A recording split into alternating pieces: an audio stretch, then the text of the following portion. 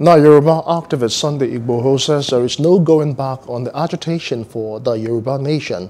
Igboho, who stormed Akure, the Ondo State capital, alongside hundreds of his followers, emphasized that election will not be held in 2023. The activist, who spoke at the palace of the DG of Akure, said that Yorubas cannot be second-class citizens in Nigeria, hence the call for self-determination, while disclosing that governors within the southwest region were behind the calls for the realization of a Yoruba nation.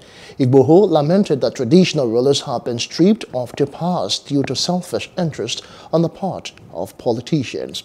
Hello, hope you enjoyed the news. Please do subscribe to